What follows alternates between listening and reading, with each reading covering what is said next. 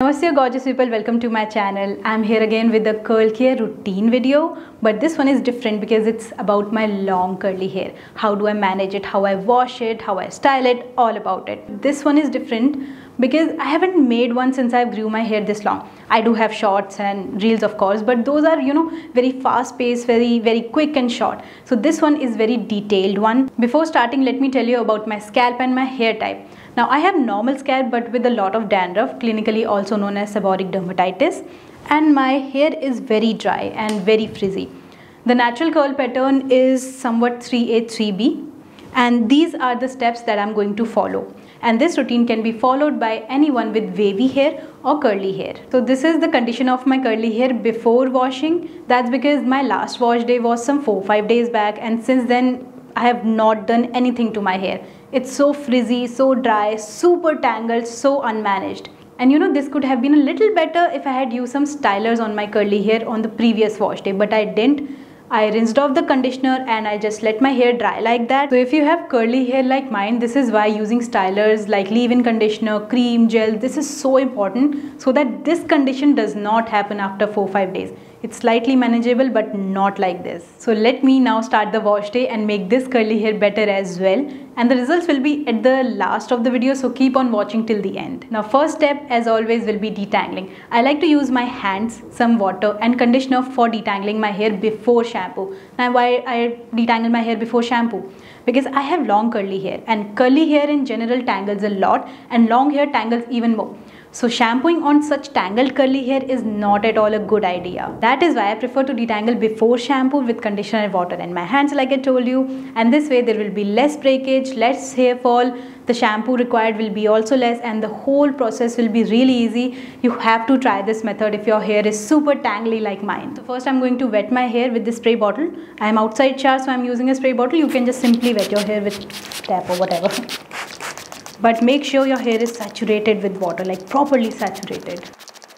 My hair is all completely soaked in water. I have not detangled even a bit. Now I'm going to go in with a slippery conditioner. I'm going to use Sugarboo Conditioner. This is one of the most slippery and nicest conditioner I have used, and I have also included this in the best 5 conditioners that I have used. I recently made a video on it.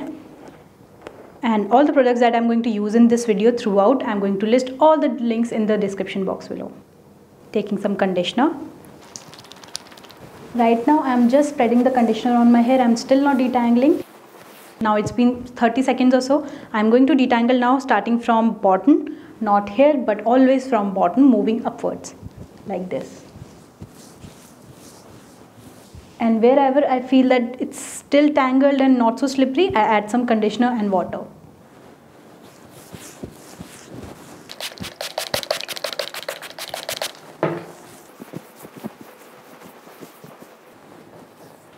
See how easily the tangles are melting. This is what I was talking about.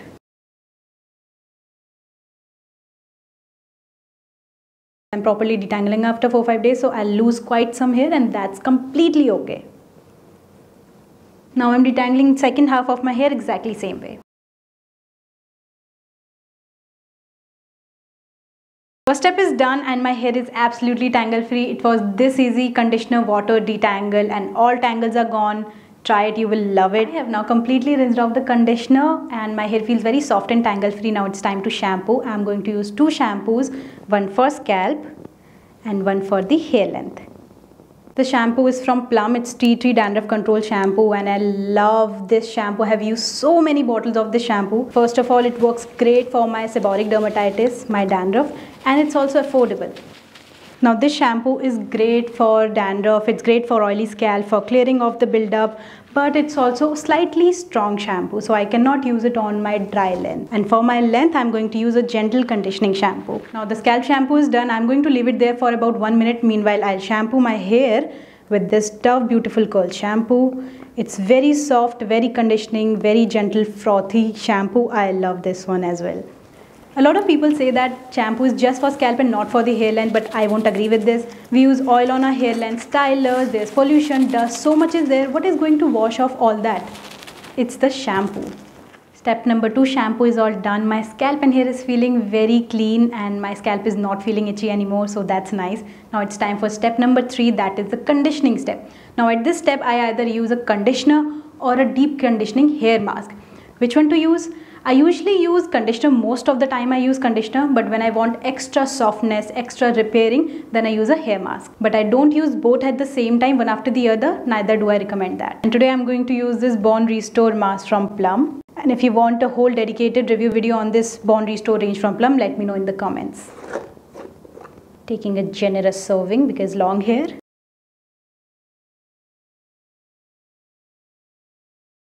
Whatever you use, conditioner or deep conditioning mask, make sure you spread it very properly on your hair, throughout the hair, and use some extra on the lens. See, at every step some hair will come out, and that's completely okay. A lot of people get terrified seeing all that hair come out. It's completely okay. It's normal. It's supposed to happen. After applying the mask, I'm going to wait for 5 to 10 minutes and then rinse it off completely. 3 steps are done: cleaning, conditioning, detangling, everything's done. And these are the steps that everyone does, be it curly, wavy or straight hair.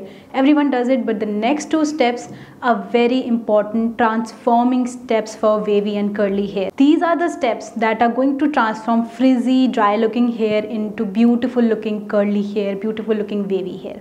So these are not negotiable, cannot be skipped. Now before applying the leave-in cream, which is the 4th step, I'm going to first comb my hair a little bit. You must have noticed that I didn't use any brush or comb at any time, but now I'm going to do, because I want to remove all the tiny fine tangles. This brush will do that. It's a very, very nice brush.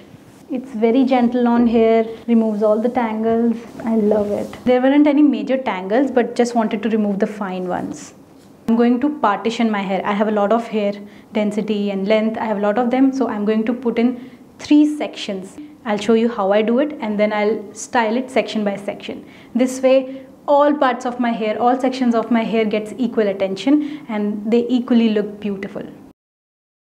I keep on losing hair every time I style, wash, style. I do whatever I do, I keep on losing hair, and that's completely normal, that like I said earlier. These are the 3 sections, 1, 2 and 3. For leave-in step, I'm using leave-in cream by Curlvana. It's a very nice leave-in conditioner. It's light, it's moisturizing, perfect for this monsoon, hot, humid kind of weather. Right now I'm just spreading the leave-in conditioner on my hair. I'm not doing anything and no rocket science, just spreading it throughout very uniformly. And I'll spend some good 2 minutes in doing that. As I'm doing this, my hair is already starting to get dry, and that's why it's looking so frizzy. So I'm going to put in some water as well. This is my ride or die spray bottle. It's so old, it works so fabulously. You should get one spray bottle for sure. It's really helpful in styling process. Now it's time for the 5th step, that is the hair gel. This is Ash Bar's gel and it's cult favorite. It's loved by everyone. I love it. It gives a very nice hold in humidity as well. The only thing about this gel is I have to use a lot. For good hold, I have to use a lot. And since it's now humid and it's monsoon, so taking a generous amount. Spreading it all through my hair exactly like the leave-in conditioner.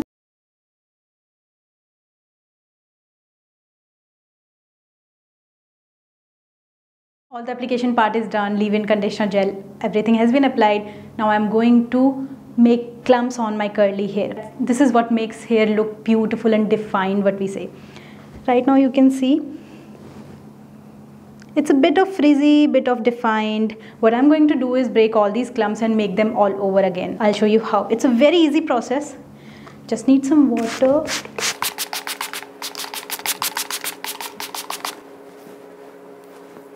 I'll just tightly glide my fingers through my hair like that. Look at that. I'll take small sections and keep on doing that. For this half, then the 3rd section.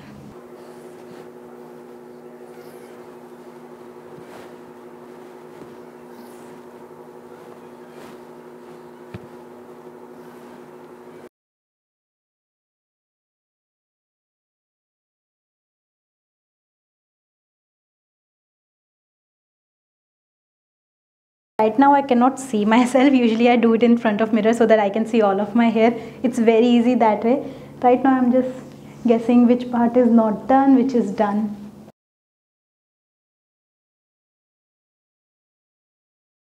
made some beautiful clumps with just my hands. The process is called raking in. Look at this. No brush, nothing. I'm just going to keep it away from my face. I'm going to do exactly same on this part as well.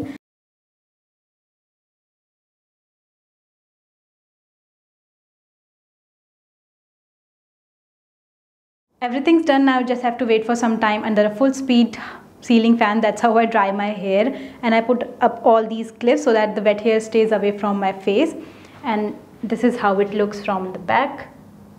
I'm not going to touch it or comb it or rinse off my hair. I'm not supposed to rinse off the stylers, otherwise how will they work, right? Hi, I'm back and my hair is completely dried. It might be still looking wet, but it's not. It's completely dry and it's also stiff. So you can notice how crunchy and stiff and wet it's looking, and the volume is also not there. But that's fine, that's supposed to happen. The styling products are supposed to leave our hair slightly crunchy, and gel does it even more. But there's a solution to that as well. I'm just going to scrunch my hair or smoothen my hair to remove this crunchy stiff feeling. It's called a cast, C-A-S-T, cast. So for that you can just use your dry hands, or you can also use a satin scarf. I am using a pair of satin gloves actually. This is one of the best accessories I own. I absolutely love it. I never go anywhere without it, and my wash day isn't complete without them. So just simply I'll do like this. You can also scrunch your hair like this, but very gently. I also like to clap like that.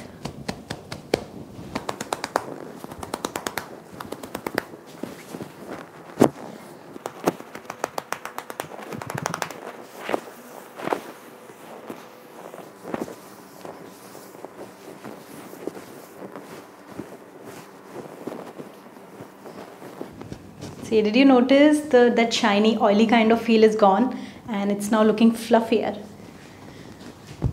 I'll just shake the roots.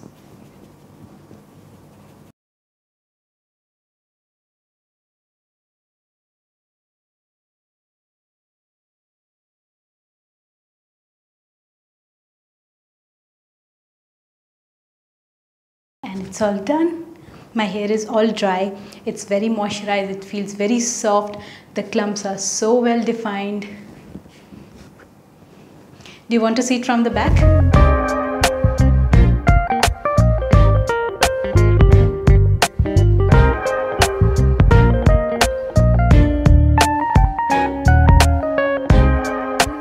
So these are my day 2 results. That is the results next day. I really wanted to show you how it looks the next day.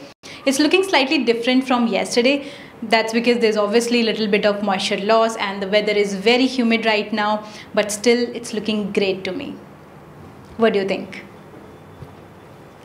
Now tomorrow, day after, it might look frizzier and frizzier, but still it will look great, and that's completely okay. Humidity, there's pollution, dust, dryness, there's so many things, but still it will look great, trust me. Now let me give you some tips and tricks to keep your curls in shape.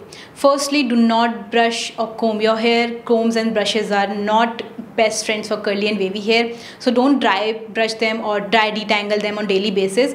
Please never do that. Secondly, if you are tying your hair, if you want to make hairstyle or anything, just go ahead, make whatever you want to do. But remember that once you open your hair after making that hairstyle, it will not look the same, so you have to expect that loss of definition. And if I'm going out, I usually leave my hair open just like this. I just like it that way. Or if I want to tie it, I make some loose hairstyles, like maybe tie it loosely like this. No tight hairstyles, no bun, unless my hair is looking very messy. If my curls are looking very messy and I want them to pop, I just refresh it with a little bit of water and a little bit of styling product, and it's all good. Third and most importantly, when you are sleeping, do not use a cotton pillow cover. That makes hair very dry, frizzy, tangled. It just messes up curls a lot. Use satin or silk instead. I love using satin, and this is my satin pillow cover. I love using it. I have a lot of them. Never ever sleep on cotton pillow cover, and if possible, wear a satin bonnet as well. This is also something I never skip. I love my satin bonnets. It's a very nice, soft, silky, satiny cap on my hair that protects my curls throughout the day. So I don't do much on daily basis, just mostly on wash day. I have told you my whole curly hair routine, what I do on the wash day and next day and day after. So all my secrets are revealed. Now you have to try it. If you have frizzy hair that's naturally curly or wavy, do try this routine at least 3-4 times. And if you still face any problem, let me know in the comments. I'll try my best to give you the solution. If you have washed till hair and still not subscribed, hit the subscribe button and the like button. Share it with your friends. I'm sure I'm going to give you the best, most useful videos. I'll see you in the next video. Till then, bye bye.